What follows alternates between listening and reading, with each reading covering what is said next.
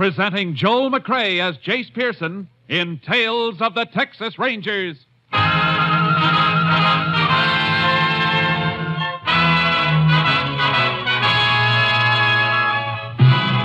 Tales of the Texas Rangers, authentic stories from their official files.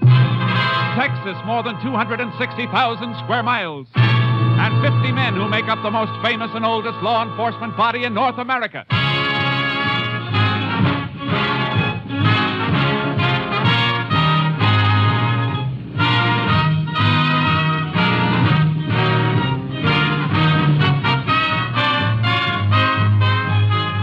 Now, from the files of the Texas Rangers come these stories based on fact. Only names, dates, and places are fictitious for obvious reasons. The events themselves are a matter of record.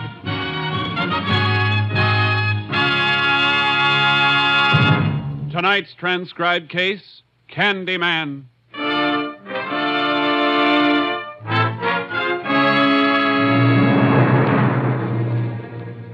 It is 4 p.m., April 14th, 1947. A prisoner at the jail in Pentland County, Texas, is being returned to his cell as the visiting hour comes to an end.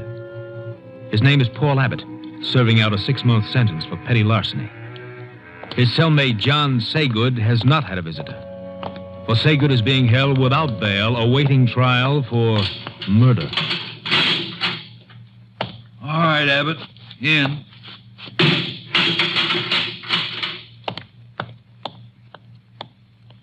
Your wife bring what I told you to get for me? Yeah, I got it, Johnny. Candy and the razor blades. You know we're not supposed to have razor blades. Yeah. If they find them on me, they might put me in jail. What are you so nervous about with your lousy 6-month flat bit? I'm facing the chair, and my nerves are still better than yours. Look, Saygood, I only got a month and a half to go. I don't want to get in no trouble. Lay off, will you? Are you telling me what I should do, you cheap heister? Oh, Johnny, let go of my arm. You're hurting me. No kidding. Really? Gee, kid, I'm sorry. Maybe I played too rough, and you're my pal. Model prisoner like you with only a few weeks to go never gets searched after a visit. And you're so good to me. Have a piece of candy, pal. I don't want any. Okay. You know, while you've been out visiting, I've been thinking. I'm going to let you and your wife do me another favor. A big favor. Look, I got to be careful what I ask her. I can't upset her now. You know that. Oh, that's right. The baby's due soon, ain't it, Papa? Wouldn't want the kid to start out without an old man, would you? What do you mean, Johnny? I wanted to see if your wife could get these razor blades in. Now, next time she comes, tell her to bring me a hacksaw and a gun. No, Johnny. You don't want to see me go to the chair, do you? Now, if you do, I could take one of these blades to your throat. No, Johnny. Keep your voice down. All right, Johnny. All right. I'll do it. You'll do it. Now, don't kid me. I can hear the wheels turning in that square head of yours. Next time the screw takes you out of here, you'll spill your guts. I won't, Johnny, I swear. I know you won't. And I'll tell you why. Because if you rat on me, somebody will slip a shiv into you. In jail or out. Now, remember that. Remember it if you ever want to see that kid. You don't realize what you're asking me to do. I ain't asking, I'm telling. And if you decide to get brave with your own neck, remember I can have your wife taken care of, too. You wouldn't do that. All right, shut up. Here comes the screw. What's he yelping about? What's going on in here? We was just arguing, that's all. About what? Baseball. How many games Gehrig played for the Yanks? Is that right, Abbott? Ain't that right, Abbott? Yeah, that's right. Baseball.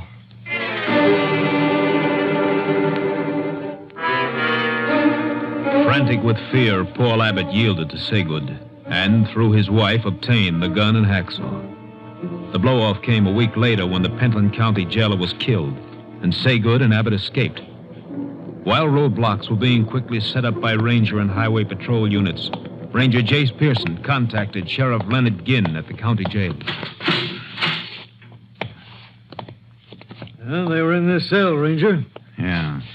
Tongue of the lock has been hacksawed, Sheriff. Yeah, they must have waited in the passage until the jailer turned the corner here. Then shot him through the stomach and took his keys. Any idea where they got the gun? No, but Abbott's wife was allowed to visit. She could have slipped it in to him.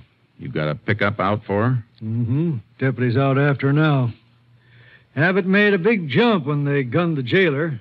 From petty larceny to jailbreak and murder.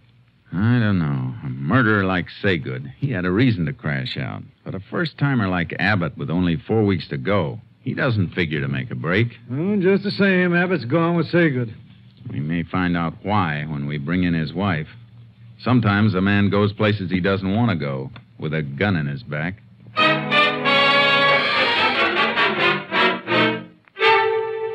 What could I do, Sheriff? What else could I do? That man would have killed him. Yeah? Did you arrange anything else for them, Mrs. Abbott? Get clothing or an automobile? No, how could I?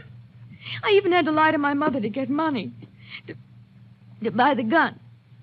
Paul was in jail and I wasn't working. I was always borrowing money to bring him things. I understand. The one behind the bars doesn't do all the suffering. I'd have done anything for Paul. But I had to take the food out of my mouth to buy things for that other man. And it isn't me alone. I'll be having my baby soon. Why did Paul go with him? Why? I don't think he went willingly, Mrs. Abbott. I'm afraid he went at the point of that gun you brought in. I begin to agree with that, Ranger. You told us you brought Saygood a lot of candy. Yes. More than $1's worth every week. There's a real sweet, too, Jace. Always sitting up a yammer for sugar at meal times. Yeah. Mrs. Abbott, will you excuse us for a moment? Sheriff, I want to see you for a second. Oh, sure. You got anybody watching our house in case Abbott and Saygood show up there? Yeah, it's covered. Good. Your office hasn't any report of a stolen car, huh? Nope, nothing yet. And they're probably on foot. Could be out of the county by now, though. We have other ranger units in the area. I'm going to call my headquarters and have one of them come with me so he can beat the countryside. Okay. Anything else you want me to handle? Yeah. They'll have to eat wherever they are. And even if they have money, they won't take a chance on being spotted buying anything for a while. That figures. I want you to make a careful check on any robbery report you get from food stores. Uh-huh. I'd like an itemized account of everything that's taken. I got a hunch Saygood will make a special effort to get his hands on some candy.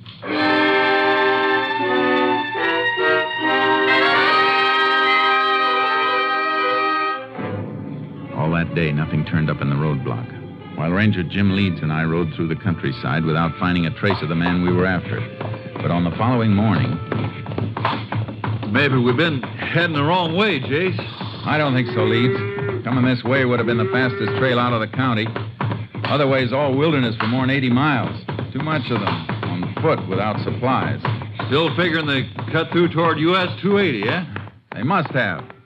They'll have to get to a car someplace unless they got a spot to hole up in real close. I don't think Saygood would take that chance. He'll want distance. Yeah. Farmhouse head. A rider coming, too. He's really pounding leather. He sees us. Coming right this way. Let's meet him. Howdy, strangers. Ooh, Charcoal. Hey, I didn't expect anybody so soon. Well, what do you mean? Well, I just called the sheriff less than half an hour ago. Ain't that why you're here? We didn't know about your call. What happened? Well, my dogs flushed a couple of prowlers during the night. I've been out all night hunting them, or I'd have put in a call before. Maybe you're boys. You know what they look like? No, all I saw was two shadows. Dogs woke me up like I told you. Men was prowling around. We better have a look at his place, Leeds. Yeah. We'll ride back with you. Oh, all right. Yeah. How long ago did it happen? Oh, reckon it was 2 a.m., about 6 hours ago. You say you chased him? Yeah, but I couldn't spot him in the dark. Just rode around all night. If I'd have had any sense, I'd have called right away, but they threw a couple of shots at me when I saw him, and I got hot and went for my gun and lit out. I see. They get anything? When I went back to the house this morning, my missus said a couple of shirts and jeans was missing. Must be Saygood and Abbott, all right. Getting rid of their jail clothes. They have horses? No, I didn't hear any. Maybe they were going to take a couple of yours and didn't have time to get them. How come your dogs didn't stay after them? Dogs pinned up. Should have turned them loose, but like I said, I was too hot to do any thinking after they shot at me. If you had done any thinking, you'd have stayed home. One of the men you were chasing is a killer, and about as cold now.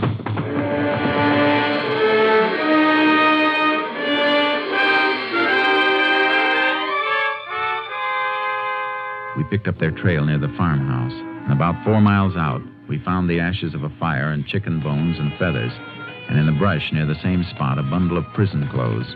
From there, the trail led straight to the U.S. highway. You can see the road through the brush now, Jace. Yeah, let's hope we spot a highway patrol car before we... Now, what's the matter? Something off the road in that patch of Douglas fir. Looks like the front of a truck pulled pretty far back. Come on, get up, Charlie. Yeah, boy. Yeah. Whoa, boy. Haul truck. Stacked with new cars. Uh-huh. That's what they are. Well screened from the road, all right. Yeah. Driver doesn't seem to be around. Unloading ramps down, Jace. Tire tracks on the ground. They've got a car now, all right. Wonder what happened to the driver of the truck. Blood on the cab seat. And more on the running board in the ground. Goes this way. There he is. Dead, Jace. Probably tried to go for help and couldn't make it. Yeah. Wound looks like Saygood's trademark. Shot through the stomach.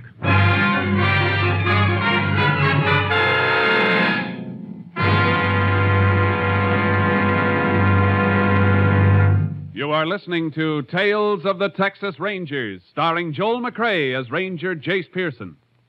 Now we continue with tonight's case, Candyman, an authentic story from the files of the Texas Rangers.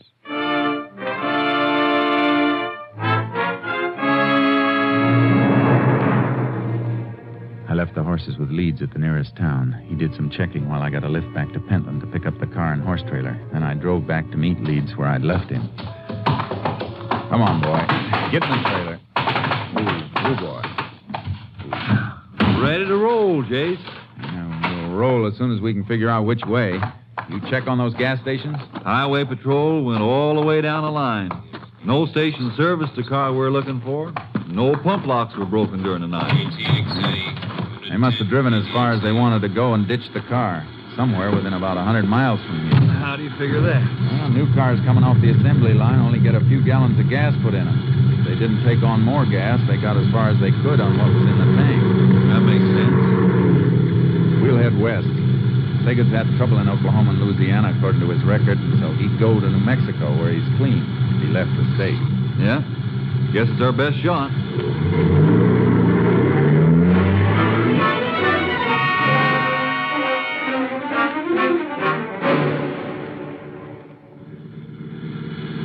KTXA to Unit 10. KTXA to Unit 10. Unit 10 to KTXA. Go ahead, KTXA. Have report for Unit 10 on subject John Saygood. Only known associate of Saygood's was woman known as Marcella Roberts. Present whereabouts unknown. Last location was place of business, beauty salon in Abilene, Texas. Left there 2 months ago. Unit 10 requests check of cosmetic distributors and supply houses. Check recent orders as possible source of new address on subject Marcella Roberts. Will do, Unit 10. Moment, Unit 10. Have another message coming in for you, Unit 10. Stand by. Unit 10 standing by. Maybe they found the car, Jace. Be a big help if they have. Here it is, Unit 10. General store at Pike Hill entered during early morning. Situated 30 miles west, your present location. Check of stolen merchandise includes candy. That fits subject Saygood. Proceeding to Pike Hill immediately. Unit 10, 10-4. KTXA, Austin.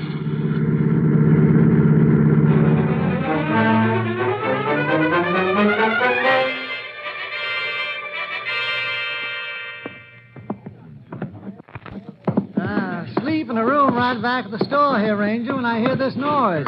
I got up and lit the light, and it was just before daybreak. Yeah. You see anybody? Nope. I opened the door into the store, and then the dang cat popped into my room and started purring and rubbing against my leg.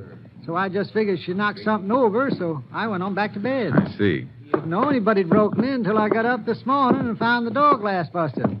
Must have slept through that, though. I sleep real sound. Guess I woke up when they knocked this stack of canned goods over. Got 'em up and got 'em all stacked again now.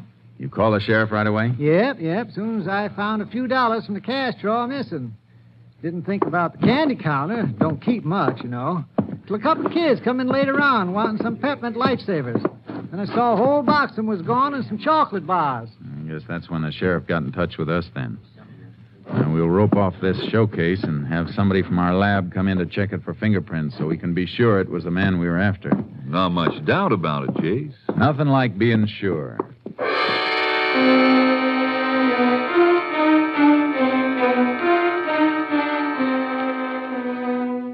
We drove further west from Pike Hill past Virgo while we waited for the fingerprint check. We combed the brush along the highway looking for the car Saygood and Abbott had stolen, but there was no sign of it. If it was abandoned, it might stay hidden for weeks. Nothing in here, Jace.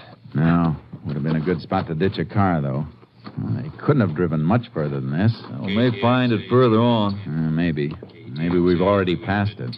Call on your car radio, Jace. Yeah. I heard it. KTXA to Unit 10. Come in, Unit 10. Unit 10 to KTXA.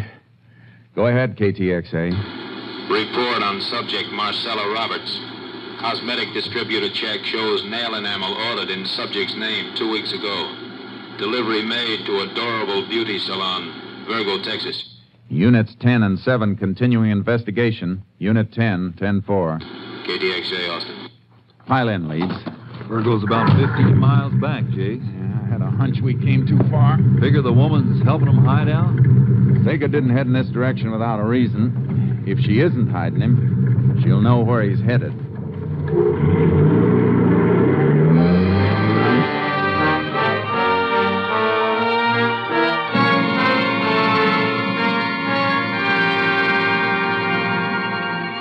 Marcella Roberts wasn't at work, nor was she at her home when we got there, but she came home about an hour later.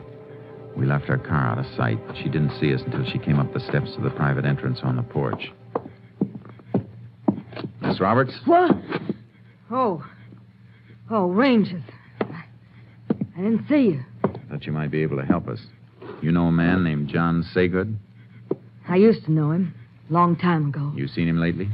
Well, how could I? I heard that he was in jail. The paper boy must have been neglecting you lately. He's out. We're looking for him. All right, Ranger. I'll tell you what I know. He probably headed for Oklahoma City. Told me once that he could always hide out there if he got in any trouble. He should have carried a compass because he headed the wrong way.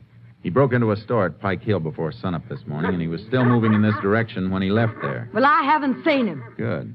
And you won't mind if we take a look through your apartment. If you've got any objection, one of us can wait here while the other gets a warrant. All right, you can come in. I only hesitated because the place is a mess. Sure. But we won't tell the neighbors. Come on, let's go.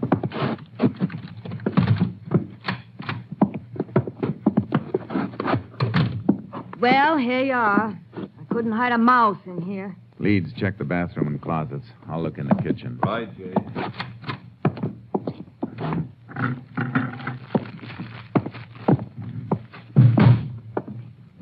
Nobody here, Chase, that's for sure. No, not now. But there was somebody here. What do you mean? I mean, if you were a better housekeeper, you might make a better liar.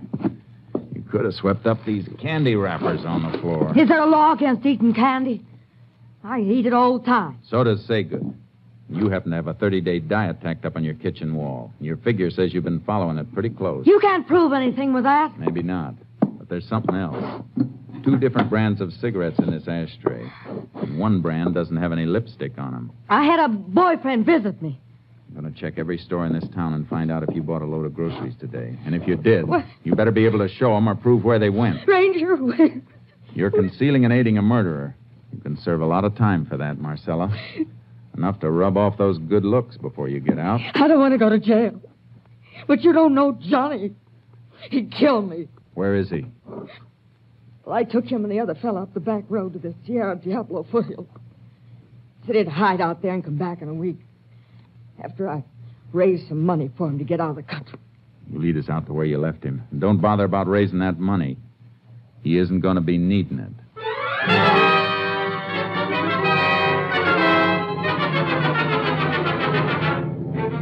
We followed her to the place where Saygood and Abbott had been dropped, at the base of the wild Sierra Diablo country, catching the last rays of the sun.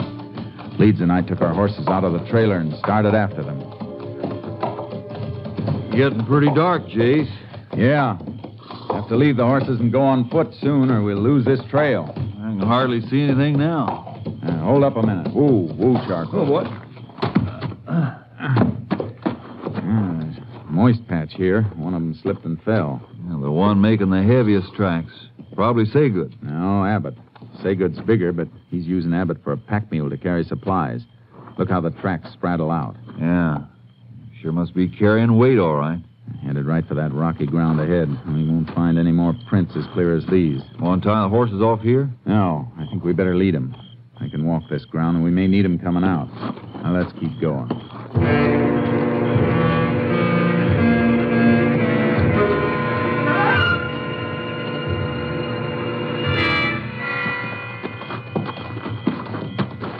Now we've lost him, Jace. Keep flashing your light around it. Keep it cupped. All right. I'll spread out a little. No, wait a minute. Come back. Huh? What'd you find? Earth is soft at the base of this rock. Yeah, but no prints in it, Jace. No, but look at those marks. Rattlesnake tracks. Yeah, wasn't moving away from here, though. Den's probably in under the rock. Was weaving back and forth. A rattler only does that when it's disturbed. You mean they scared it passing by? Something scared it. Some loose rock fell around here not long ago, either. You can see where it chipped as it fell. The chips are fresh. Haven't been weathered over. Then they must have knocked it loose climbing up around a rock. Yeah. Let's find out. If they did come this way, they must have moved along this ledge. Here. Use your light again. You're right, Jace. Look at this. Yeah.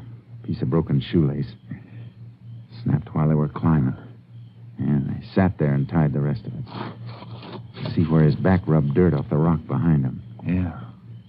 They made straight for that plateau. Gives Saygood a clear view of anything coming up by day. Gonna leave the horses here and go on? No. Climb down and get them. We'll circle the rocks and take the long way up. We'll give Saygood a chance to fall asleep. We may be able to take him alive.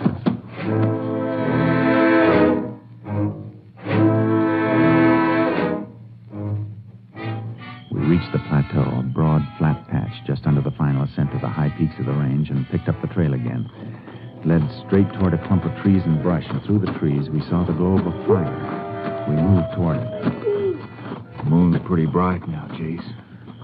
We're out here. They're in cover. Unless they move between us and that fire. It's funny Saygood would keep a fire going at night.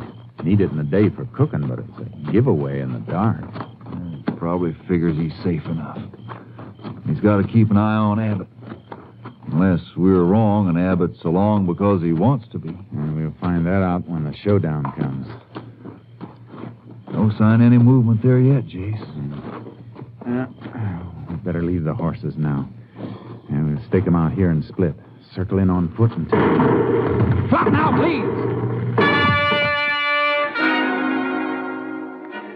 Now I knew what was wrong with the fire. It was a decoy Saygood had set up. He was someplace in the rim of the brush behind us. I twisted around looking for a flash of his gun if he fired again. Cut enough, Rangers. Let me get a good shot. I'll put one right through your belly. You didn't expect to get away, did you, Saygood? You ain't got me yet. We can wait.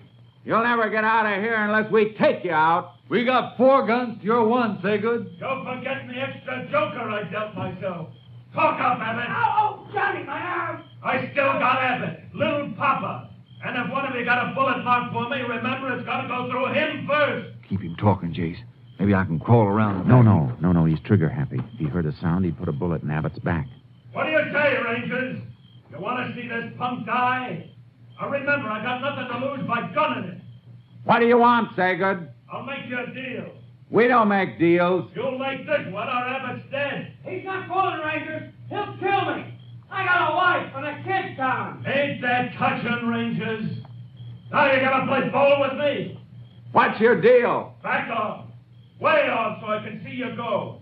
And leave us your horses. And remember, Abbott will be in front of me when we come out to get him. Jeez, we can let him come out, and then we can... Sure, I know.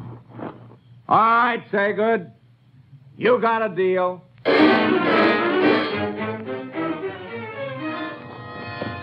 I loosened the cinch on Charcoal. We backed away, ready in case they fired. Then they moved out into the moonlight. Saygood kept Abbott between us and got him up on Leeds' horse.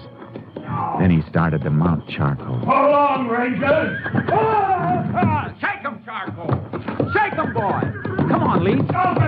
He won't be able to hit anything but the ground. There goes Saygood. Watch him.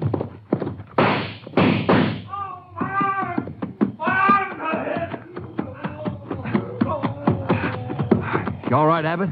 Yeah, I'm all right. Get up, Saygood. My arms. Never borrow a ranger's horse when a ranger's around unless he wants you to have him. I'm glad I didn't have to kill you, Saygood. I want the rest of the prisoners at Pentland to see you back in that cell. Might help them make up their minds never to come back again.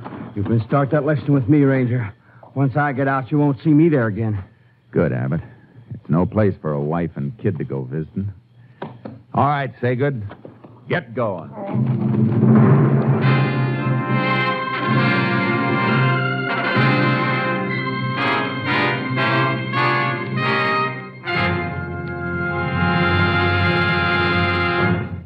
John Saygood was brought to trial and found guilty on 3 counts of murder. His sentence, death in the electric chair.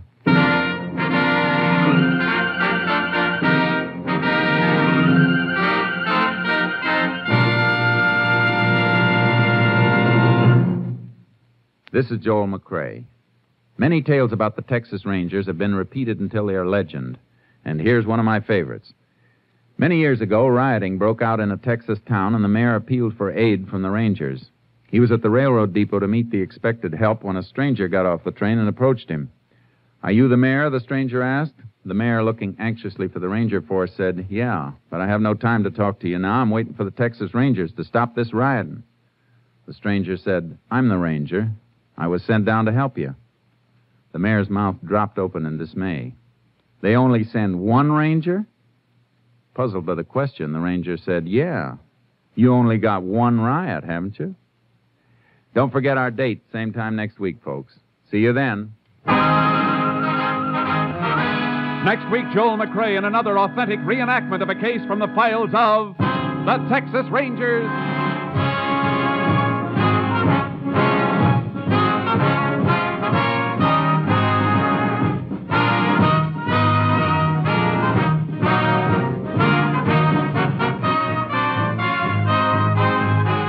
Joel McCrae is currently seen starring in the Universal International Technicolor production Saddle Tramp. Tonight's cast included Tony Barrett, Frank Martin, Reed Hadley, Wilms Herbert, Dick Ryan, and Lorene Tuttle. This story was transcribed and adapted by Joel Murcott, and the program was produced and directed by Stacy Keach. This is Hal Gibney speaking.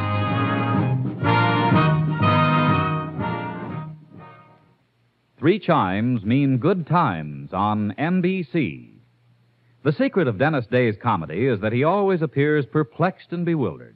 Dennis will be back on the network of the Chimes Saturday, October 7th. That's 3 weeks from tonight, with more delightful mix-ups and popular music in the thrilling Day manner. And that same Saturday, October 7th, also marks the return of Judy Canova with more of her mountain-style music and mayhem. This is NBC, the National Broadcasting Company.